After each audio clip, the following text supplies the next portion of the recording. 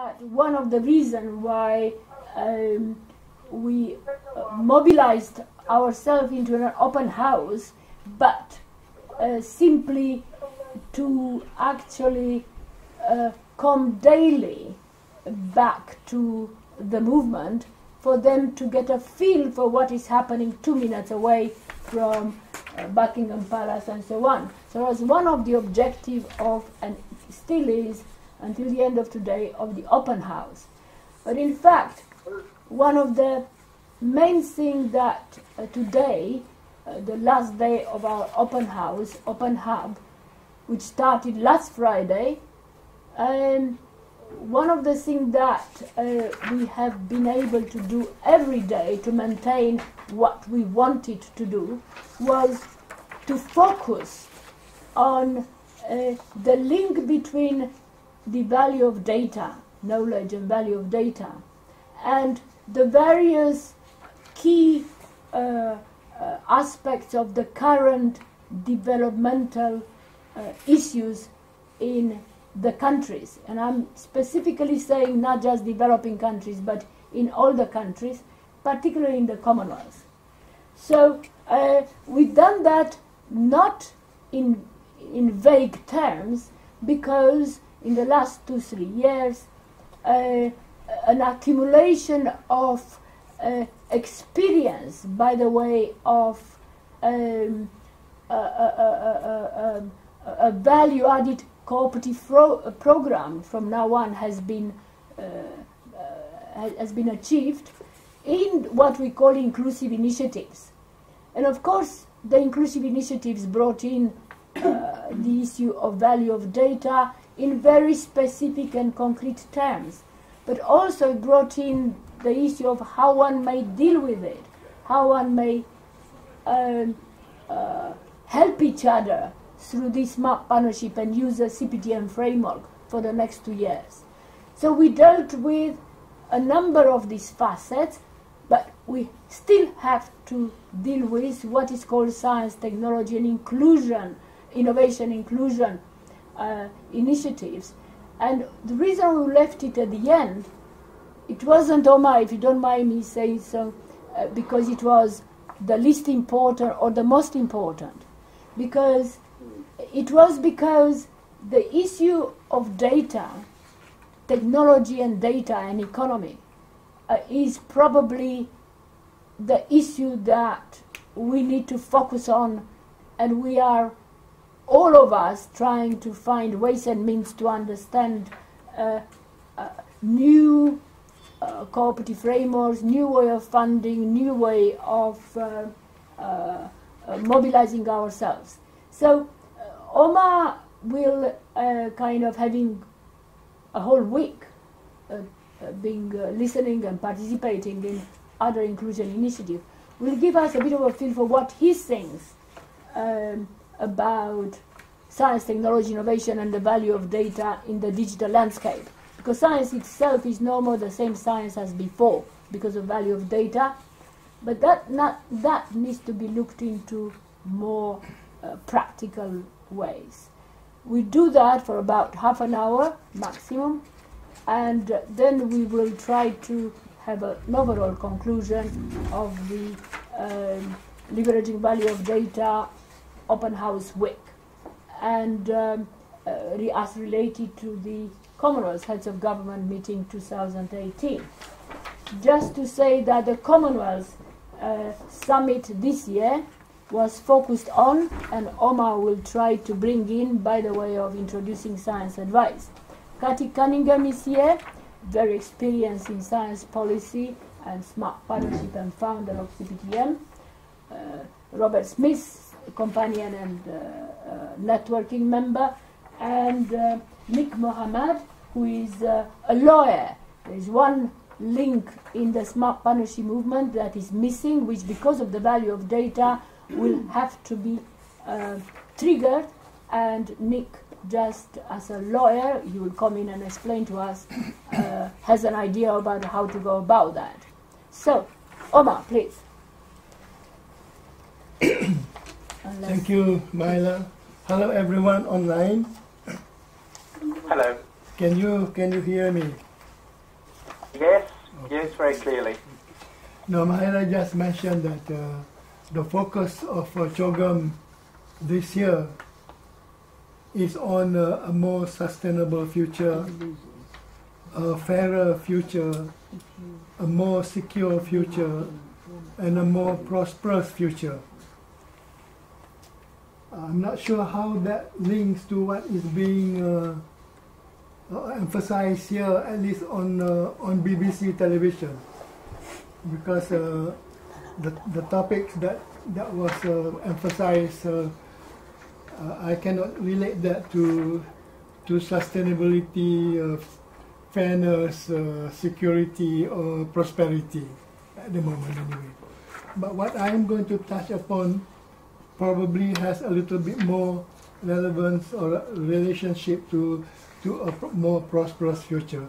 And this relates to science policy, science advice, if you like. And we'll come back to that, to link that with data. I happen to be looking at the state of science in Malaysia at the moment. And I was involved a little bit with what the Academy of Sciences Malaysia was doing in relation to what we call Science Outlook and Science Outlook 2017, which was launched by the Minister of Science 2 weeks ago. But Science Outlook 2017 is called actually a review of Science Outlook 2015, which delved into the status of science in Malaysia in depth, covering STI governance, research development and commercialization, science technology talent, engineering industries, STI and culturalization and strategic international alliances. That Science Outlook 2015 actually evaluate the status of our science and technology around that period. But when we look at 2017, we find out that many of the recommendations made to strengthen STI in Malaysia has not been taken up by many of the stakeholders. So that is one point that you can advise, but what happened to that advice? Then at the same time, I was looking at the work that's being done by a group in Malaysia in the area of foresight and future studies. And way back in 2012, the Malaysian Foresight Institute did a scenario for Malaysia moving towards 2020. And they have 4 scenarios. The first one is about A Star is Born. The second one is called Entrapment. The number 3 is called Don't Worry, Be Happy. And scenario 4 was Sealed in a Time Capsule. Now when we look back now in 2018 of what was what was the scenarios at 2012, what I can say is that from the science perspective, we are actually in the unfortunate position of being sealed in a time capsule. Although there were a lot of recommendations made of what we need to do in order to advance to a higher level and to meet our national aspiration of being an innovation-driven, private sector-led economy, what happened on the ground is not encouraging, or is not actually making us be confident that that will be achieved. So the question was that I raised is that you can have the capacity to advise, but do you have the matching capacity to receive and the willingness to accept good advice and to act on that? And I think this is a very important issue in relation to the overall science policy and in relation to the effectiveness of science advice. No use having capacity to advise if you don't have the capacity to receive and to act on the advice. So now, with respect to big data, there are so many, so much information that can come out from big data, depending on what you are looking for to support whatever you are trying to do. The same thing will happen if the advice is a data-based advice. The advice can be scenario-based advice. The advice can be what is the evidence-based advice. You can have all that, but if the capacity to receive advice is not there, then it's not going to be very much help. So, after all this, I came to the conclusion that having the capacity to receive advice is very, very important, and that should be the primary consideration in science policy in general. I leave it at that. Thank you. Very good. Okay. Well, Omar, I mean, I don't know, Keith, if you want, or Lekoma, or Rachel, but Kati, but... Yes, I'd certainly like to endorse. I'm intrigued by the use of scenarios, and that's what I recommend here in Australia. And that was my third PhD is in scenario planning. And Omar, you really come up against a problem which I come up against, that people do not want to think about the unthinkable. They do not want to be challenged. They do not want to get out of their comfort zone. So although we can produce scenarios to stimulate thinking, we end up with politicians and others who just don't want to hear about the challenges confronting us. So I'm sorry to hear you're sealed in a time capsule. I'm downloading your report at the moment, but my guess is that it'll be similar to the experience that we have in Australia, and that science and technology issues are simply not very high on the radar screen, certainly in Australia, and by the sounds of it also in Malaysia. So many thanks. It's a very interesting presentation, Omar. Thank you, thank you.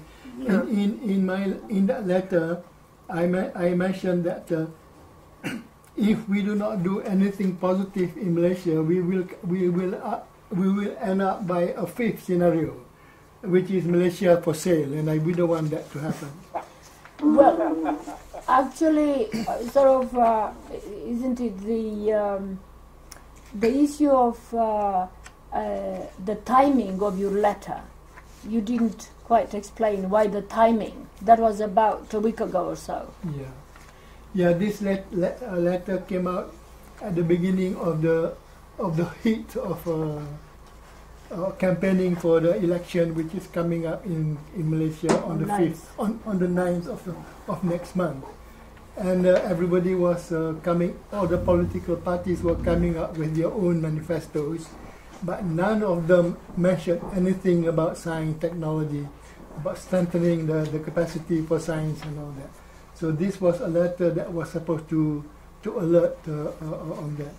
Interestingly, I just learned that next week in Kuala Lumpur, there is going to be a kind of a seminar or dialogue entitled "Put Your Money Where Your Manifesto Is."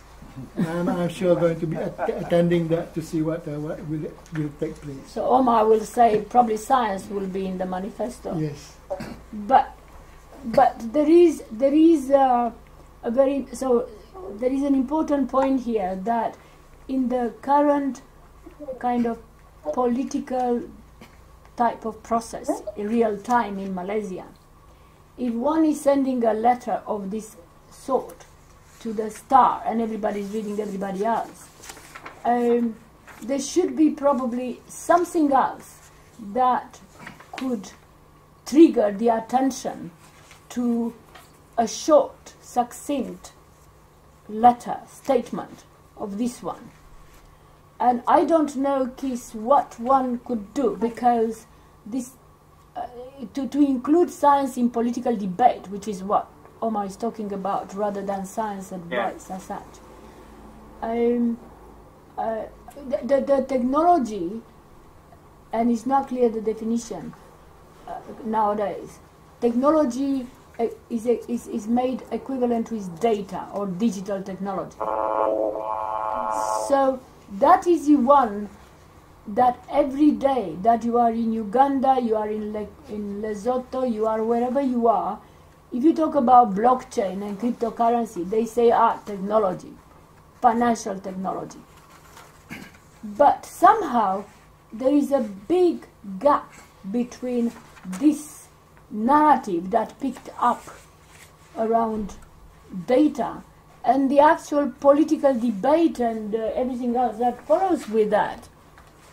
So there may be an opportunity, I'm saying now, to leverage the value of knowledge and data within the political debate, because everybody is trying to find out how Bitcoin function or all the rest of it. What do you think? Because there should be a new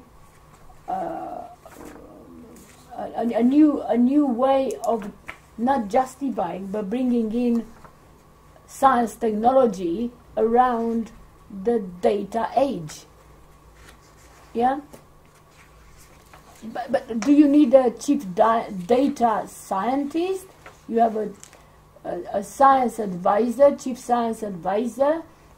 Some countries have got a chief data advisor in prime minister's offices or president's offices. I don't know if there is one in Australia. Or if president... Not that I'm aware of. No, we have chief scientists, but not chief data officers. Yeah, there are in 1 or 2 countries, including in Canada. They are experimenting one. There was one in White House, but it disappeared. But what do you think, Kati? Because you were in cabinet office, kind of at a point of time supporting. Well, I think you're posing yet another question, which we seem to have been having all week, with very few answers, because it is also new. I think that what we have to realize is that the nature of data has changed enormously. We all think about data being collected for a purpose. It's collected by tax officers or health departments or a whole range of issues, even for science and technology expenditure. But there's also data being generated, but just by the way we live, by the use of that technology, the use of mobiles, in banking, in transport, in shopping, in all of those features of everyday life. And we've just woken up to the idea that that data, which is being generated in this uncontrolled way, is owned by a small number of companies. And that is presenting us with quite a few problems. The ownership of the data, it's now being discussed as really it ought to reside in the individual, and the individual ought to be able to decide what is done with it. But how that is to be done is impossible to really spell out at the moment. It takes us in the direction of regulation, issues of ownership and copyright, takes us into a whole range of legal aspects, but it also raises questions for education. How many people really realize what is happening to data and how it can be used to maybe damage their lives? And we started the week by discussing both data and complexity theory. Yeah.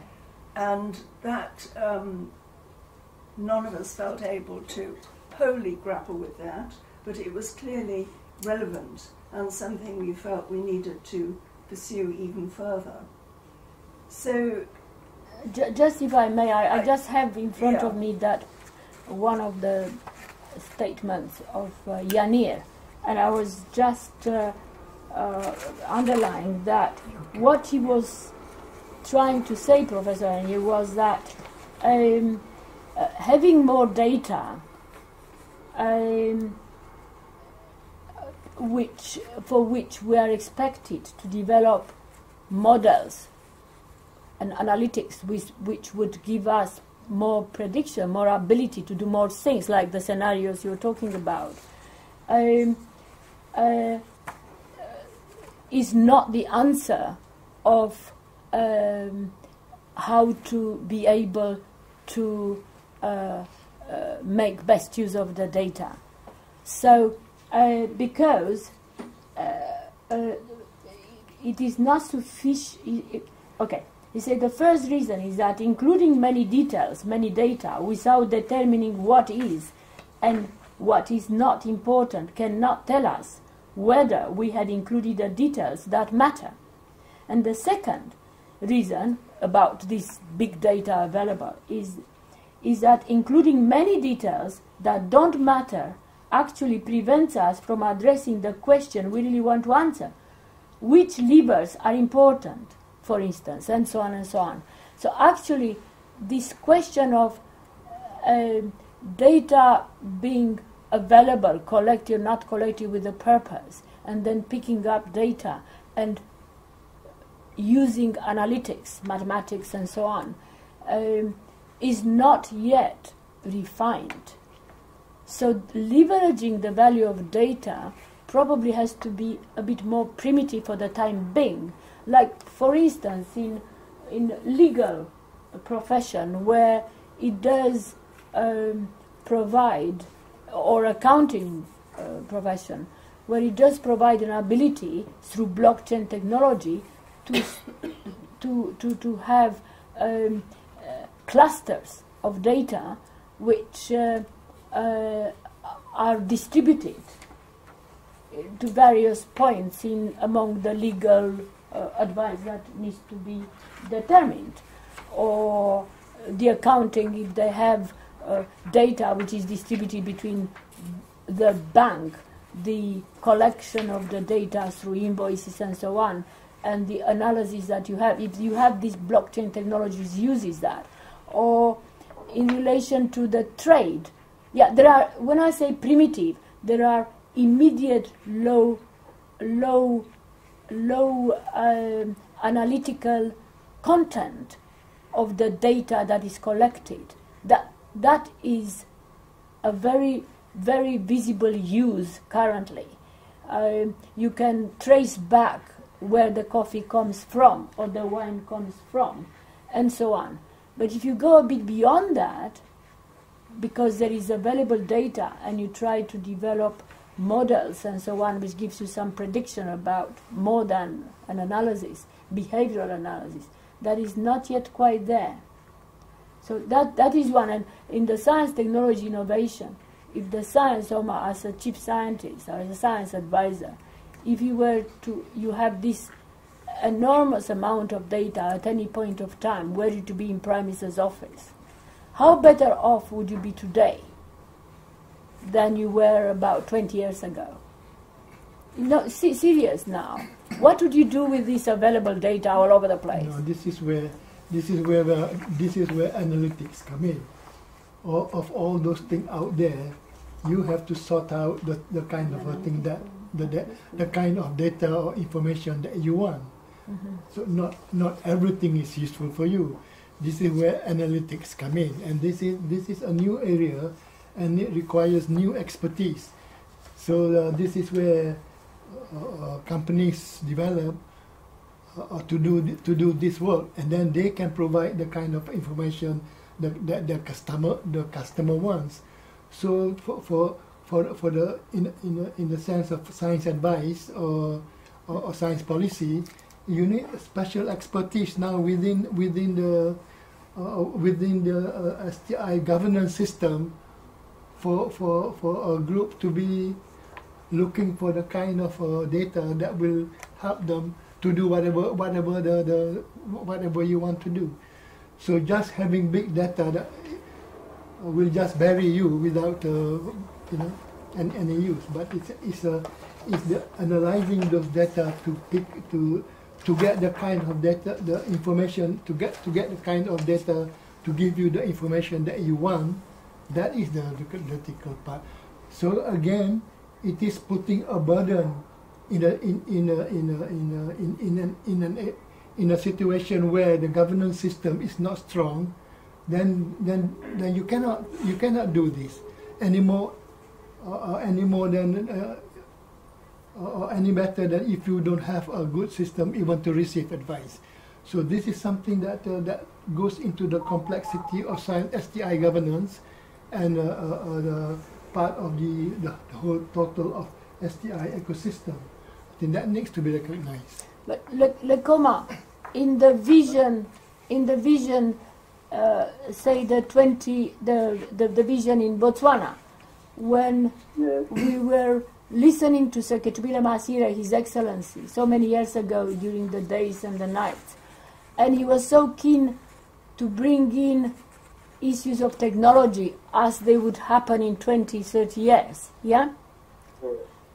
If you remember, each and every pillar, somehow, he wanted to be alluded to the technology. Could you come into that? And if there was to be today, would one kind of, for the vision that is emerging, would one bring in data as such, or technology and data, or how would you come about? What would Seketubile Masira do? Well, you know, in Botswana now, it's a bit, complicated by, the lack of commitment and at the top. So really, there needs to be. You remember that Capello was talking about. Yes. So trying to. Centroma. Really have to start all over again. Yeah. We have to start all over again.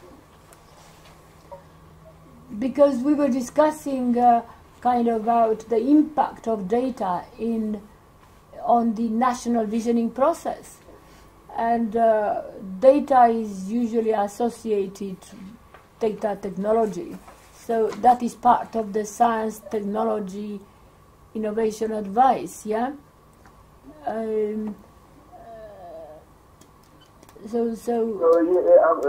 I want to hear just your writing, because there's nothing on the ground.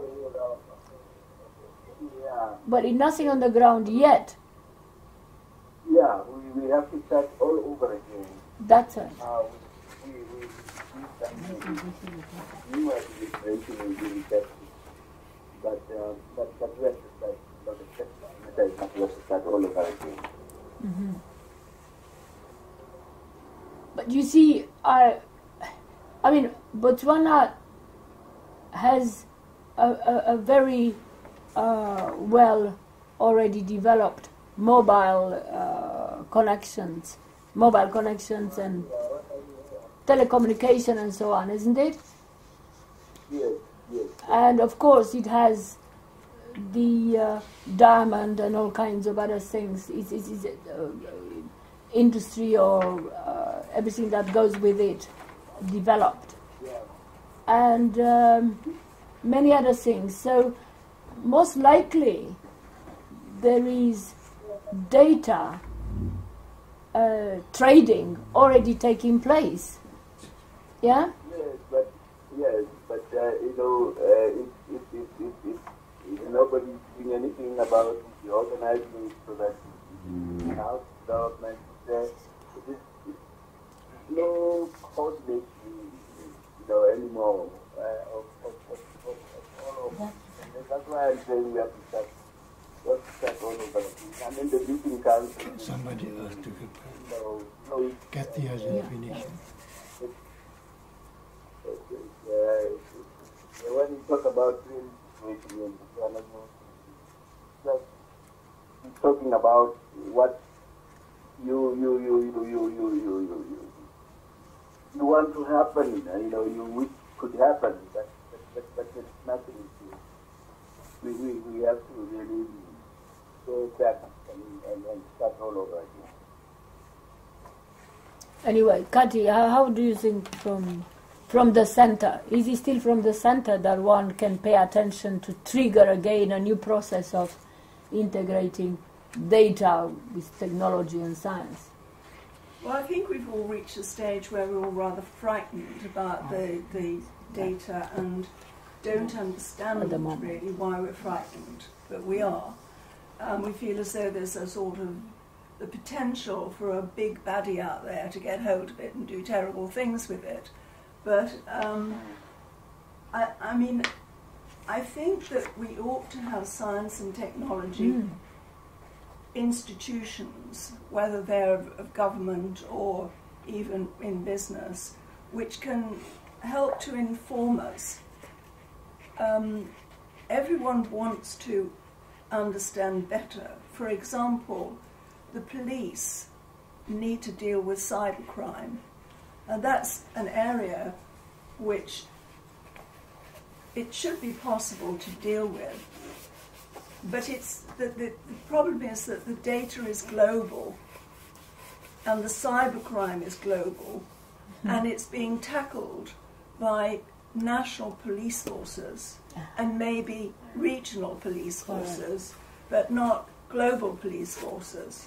And I think that's just one example of where this mismatch between the globality, if there's such a word, of data, and the sort of the way in which the world is organized into separate compartments, either states or companies, or things like the EU, for example, and we sort of had to try and bridge that gap. Now, as I said, this session has been much more one all week of identifying the questions, but feeling it's going to be more and more difficult to find the answers. But Kathy, what's the difference between, I mean, there must be a big difference, because otherwise we wouldn't have been agonizing the whole week, and we are at the forefront actually of a number of things related to data. When in a national rather than globality context, one is bringing in science and technology, yeah? That science and technology, most of it, be it Lesotho or be it UK, it resonates to each other. That the biotechnology, you remember you have biotechnology, you have the same things, you go in all the science policies, you have the same things, same aspirations. Well, there could be the same thing, the data added to it, with aspirations of a kind, which we haven't yet identified what they are, how to leverage and what for, the data. And contextualize international, because there is a globality also about science, or another science and technology. It's just that data seem to be more invisible, more difficult to relate, although everybody has it at its finger with a mobile. So well, yes, I think we were talking, yes, sorry, go on. Le comment? I think that's very good tragedy, because, you know, everybody else. And there are institutions, you know, sonar technology centers, but, you know, they are just quiet. They are tired, yes. Nothing that brings them together, you know, to start, you know, moving the country forward. Data would bring them together. So, you need to really put life into this and make them understand that they are part of the whole. They are not existing there, you know, in their own little compartments. And the vision is the thing that brings this all together. And I was quite impressed with what Dr. Mao was just saying at the beginning. You know,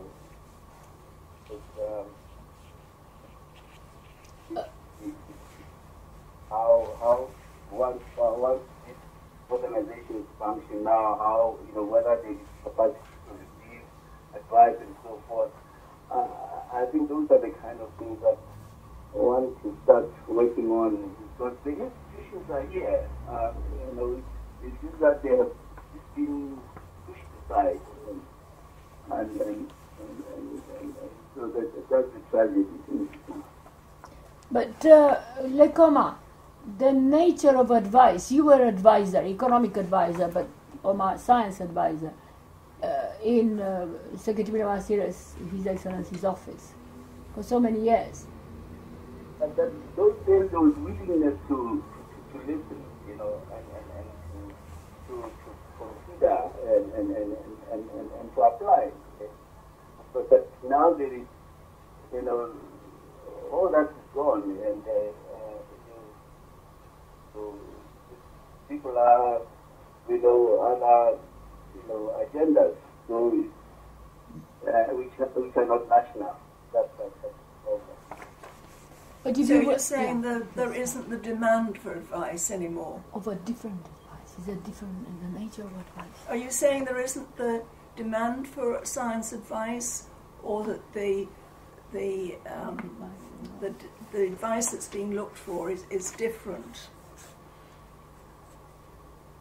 Lekoma. Well, you know, there is demand in a way.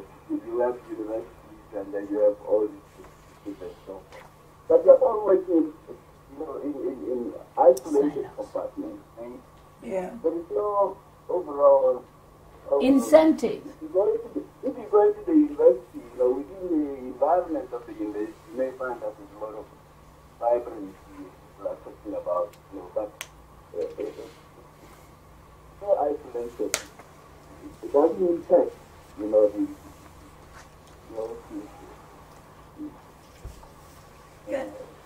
Can I ask you? That's open the new university, you know, science and technology, you know, and nobody knows what they are doing. Can I ask you whether you think that maybe government is receding or sort of moving away from trying to exercise as much influence and control over policy and development, That is a and policy. leaving it more to the market? In a way, yes, maybe I would say that, yes. But they are concerned about other things, you know, at the top. So, you know, these things need to be coordinated. Ordinary people in the street have to know that the government is interested in this thing, and government encourages it. And there's general discussion about, and that's when it works. And this, I mean, would you also say that this can be a problem for the less developed countries, because if it's left to the market is largely in the hands of global companies, if you like. Yeah, that's the major thing. Yeah. Bottom You're right. You know, here in Islam, unfortunately, you know, because, you know, during a period of time, you know, a lot of institutions were created. But we are now just sitting there. You know, that could be, driving this what we're talking about. Florence, are you online? Florence, they are muted. Rachel, Tadeo,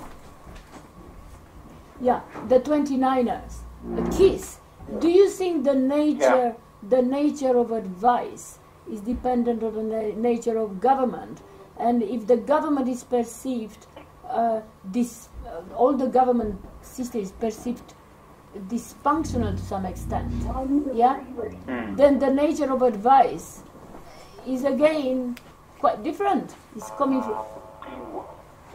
Well, it is. Well, I think there is a paradox which we're touching on here, that on the one hand, politicians don't seem to be all that relevant to what's going on in society, and at the same time society is changing rapidly in terms of science and technology, economic development, etc. And I think that instead of being in the business of nation building, Governments are now increasingly, particularly in the English-speaking world, leaving the job of running the economy to corporations and to the market. And so it seems to me that people who should have an interest in this type of subject would be the market, would be the corporations.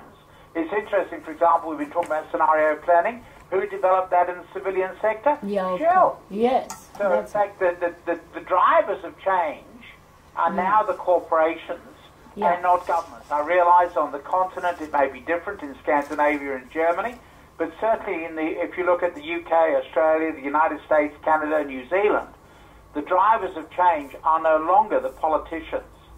And I think that probably what we're getting at now is the need for a more sophisticated political analysis on how you bring about change within society. And then one subset of that is the whole question of data and who should be making the most of the data. Ideally, it should be politicians, but politicians have really reduced their role within society.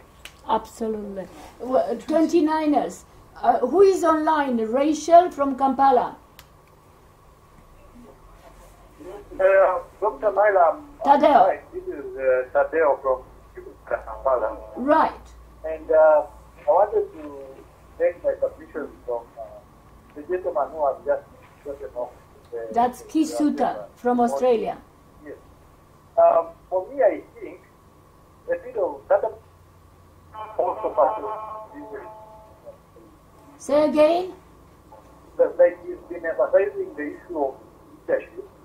Some of the leaders need to be made aware of the risk of lacking the appropriate technology to have the scientific maybe to information and data. Such that at some point, when we lack the truth and only come at the time when we are coming, hello? Yeah, we don't hear you all that well. It's not a good line. No. Are you at the hub? Today is Friday.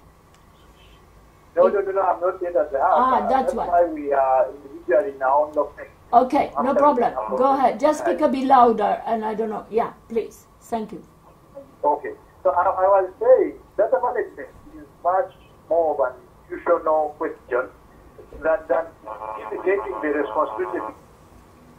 So we can all put our eyes on the government, put you to us, and put up a technology in management, rather than us waiting to see a situation where a few individuals have knowledge about the technology that everybody is embracing at the moment. I will tell you, like people say, our leaders are not, most of them possibly do not appreciate the technology. Some of them do not have the information themselves. Some are, we haven't even set up maybe the data advisory department in our own country. And then we are looking at there is a lot of information. For example, I will tell you that maybe institutions like the national planning agencies will need in vision, for example, in terms of understanding situation, understanding things like planning and maybe budget allocation. Information is a preserve of government. Government needs this more than anybody else. However, if we realize that the people in positions of authority have not taken up this topic critically, we do not have we haven't developed technologies in terms of data analysis. For example, we will look at information now and for example, Ugandans have embraced this technology, but most of them do not know the risk of. Because when you go at the background information on a Facebook account, you realize the students are embracing this technology.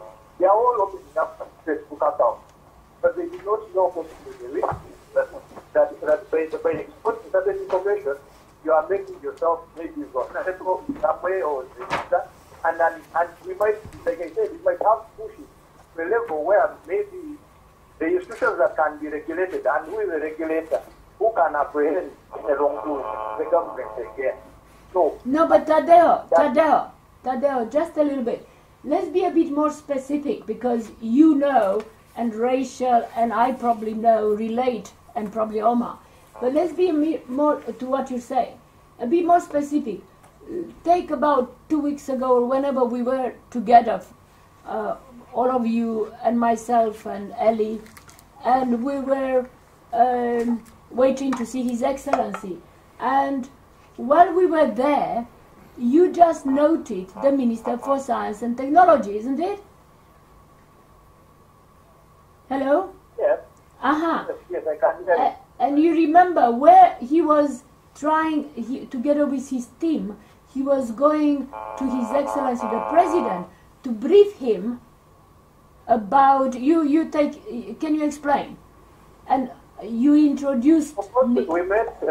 we introduced ourselves and talked briefly to the Undersecretary in the Ministry of Information. This is a for us. This is an employee within the Ministry of Science and Technology who at a level. But I can tell you that like we realize we try to explain ourselves and how much the information we have, and it's really helpful to advance in some of these issues that we have been discussing for a very long time. However, I will tell you, we might not be in position to know the gaps in there until everybody gets on board, because the leaders are in some other space, and some people who have gotten the information through education and learning. I will tell you, some of these things are not even told in our higher institutions of learning. But we expect maybe you have developed a HEPA course or the right human resource for us to establish some of these very needed, establishments. So at the end of the day, you realize maybe we will go and look for the gentleman again and then maybe get to understand what they are trying to do currently and what are the challenges in terms of the knowledge gap, where we could come on board and through a collective effort through platforms like this. I definitely know where to run. Maybe we get some more information, get the absolute need. Now, you remember that when we were talking to the minister, he was trying to bring in the chief executive of the electric car. Yes. And we asked the minister, do you have a science advisor to have briefed His Excellency beforehand, even the minister, about the ins and outs of the technology with that and connections with other things? And the answer was, well, maybe we talk later or something like this, isn't it? But on the other hand, they were going to the leader of the country to get him to make decisions. And and it was the same, we shouldn't go in detail, the same with the agricultural logistics hub, where, so what Tan Sri Omar is coming up with is to kind of portray some kind of scenarios or ways of looking at what would it happen if one would continue to think of going to leaders, politicians, to make decisions. You abuse them more or less. If they do not have some sort of advice on which basis they could kind of rely on. And one would say, oh, you don't need an advisor in the office because you have the internet and the website. You can download an electric vehicle car. Omar, you couldn't do that before. You remember when Dr. Mahathir wanted to look at composites? But instead, you got involved with all sorts of people, isn't it? And by getting involved people and getting advice from them, what is the status of composites, you got a network. And you got, after that, a possibility to follow through. But can you explain a little bit? Because it's very relevant. How did the Prime Minister got involved and got to understand what is the composites useful for without having data available at its... I think Prime Ministers or Presidents gets ideas or get proposal from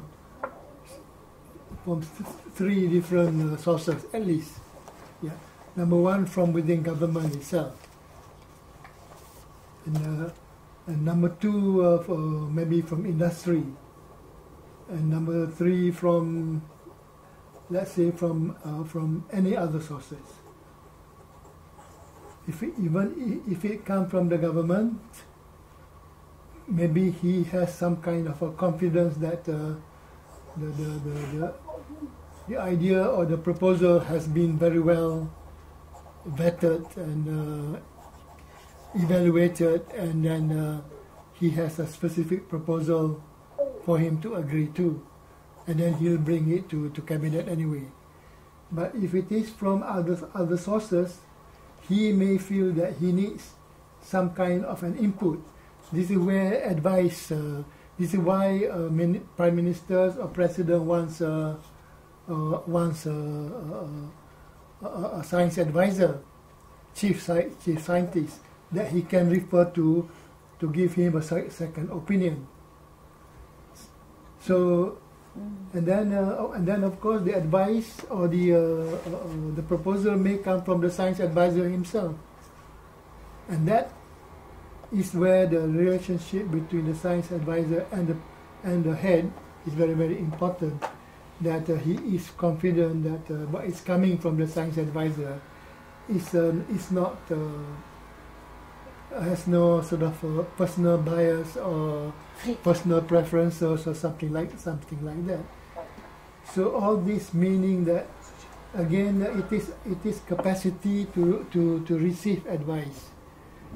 Where does he put what is available to the system to receive and evaluate and act on it? This is where sometimes the big issue concerning a major thing in the country, it probably goes to the Science Council or something like that. But sometimes it can just be something that just to the Prime Minister or the President, and he brings it to Cabinet without having to go through a bigger sort of evaluation process. So I come back now, realizing now that it is actually capacity to receive, evaluate, advise, and then willingness to act on that. So this is to me a very important thing, looking at the experience of Malaysia. But it could very well be, Omar, that we should, in the next 2 years, focusing on this inclusive initiative related to science, technology, advice. Probably it should be science, technology, and data advice. This is where, if I can come back here just as kind. Not many years ago, we were talking about information overload. Now I think what we are talking about is data avalanche. It's the same thing.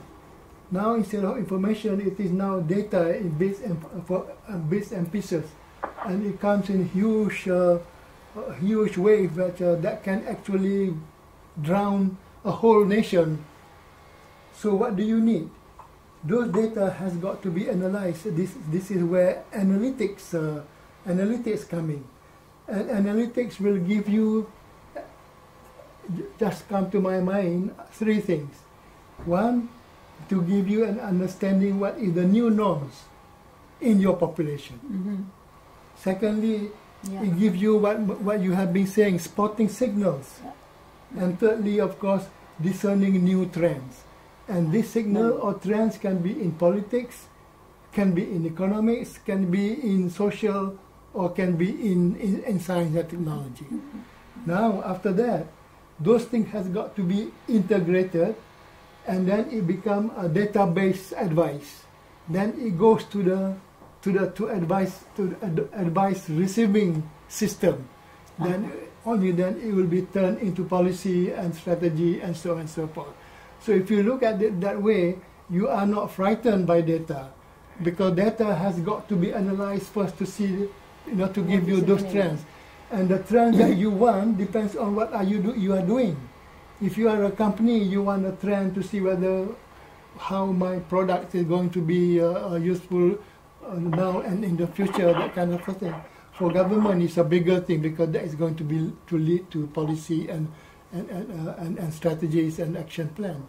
So we cannot talk about data without saying that data is only useful if you can extract the information for your own specific objective.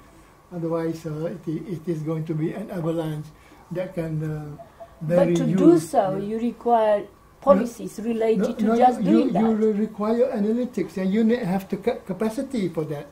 And this is part of the of government having to build capacity to do that in various places, not just for technology, but for economics, for social, and for political trends or political issues. So I think. Anyway, I think probably if we talk in terms of within the Commonwealth, this is what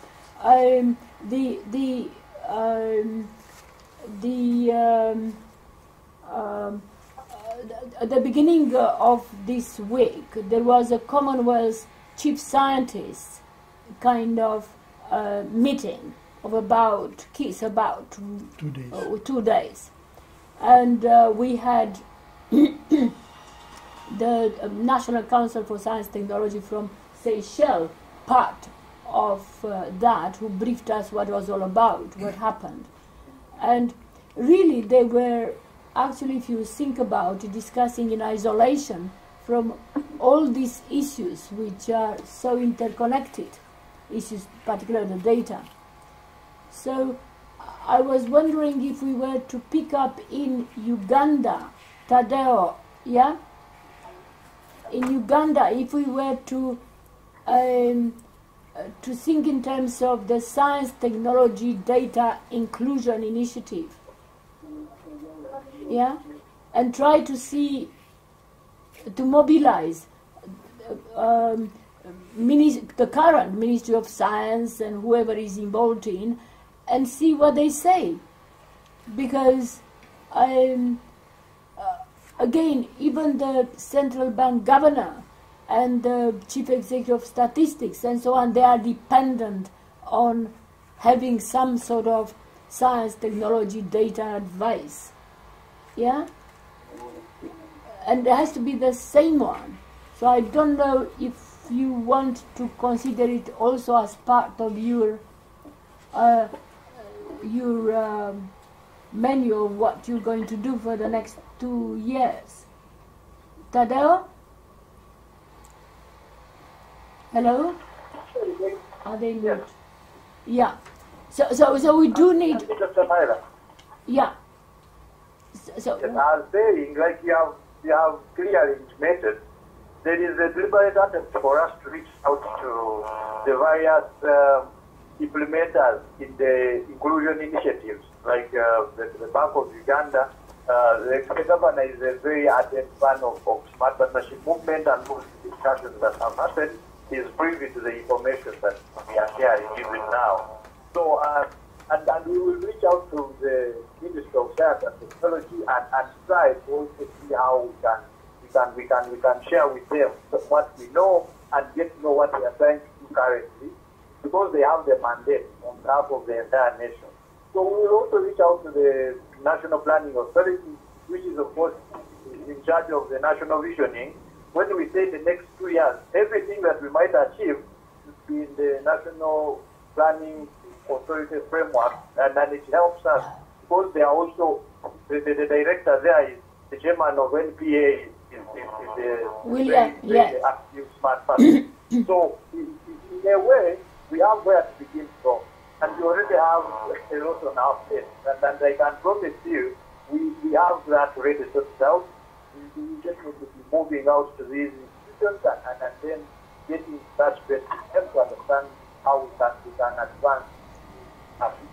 Yeah, but what in a way Keith was saying, and Kati and we were all saying, was that government's structure, be it Uganda or wherever else, they are a little bit out of their depths. They need to cope with this issue of data and science.